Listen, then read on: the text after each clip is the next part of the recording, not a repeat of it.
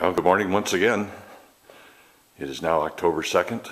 We spent a long day yesterday removing planking and these sub-planks from the 1946 Gar Wood Ensign. Down here in this bucket, it was about half full when we started. All the brass fasteners are there waiting to go to the scrapyard.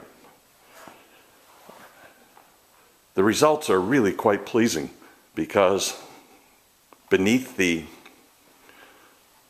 planking we found basically a boat that is in pretty good shape.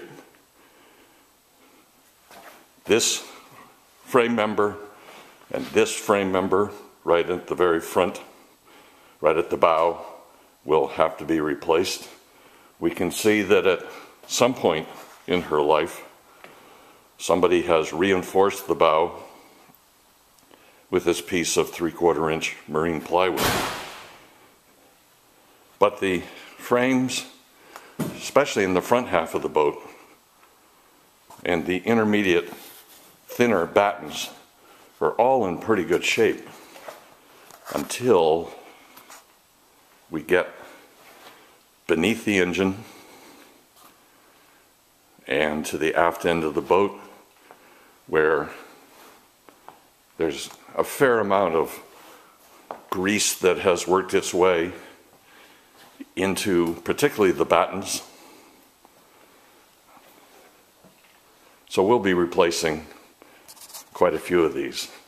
But if you remember in an earlier video, I think the first one, I pointed out that it appeared that the keel was broken through and through just ahead of the bore for the prop shaft.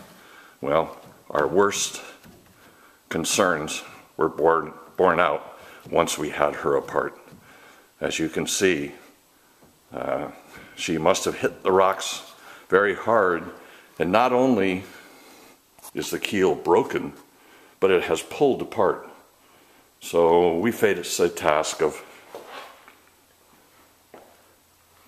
pretty much replacing the keel, because if you'll sight along it, you see that it undulates up and down and up and down. That leads to a deformed outer skin and to poor performance. So we will most likely be replacing most of this keel. But the next job is to clean all of the framework so that we can be sure what we are working with and begin getting ready to seal it all in clear penetrating epoxy sealer, paint it with a good bilge paint. We usually use Sandusky Chris-Craft Red bilge paint. I don't think Mr. Garwood would object.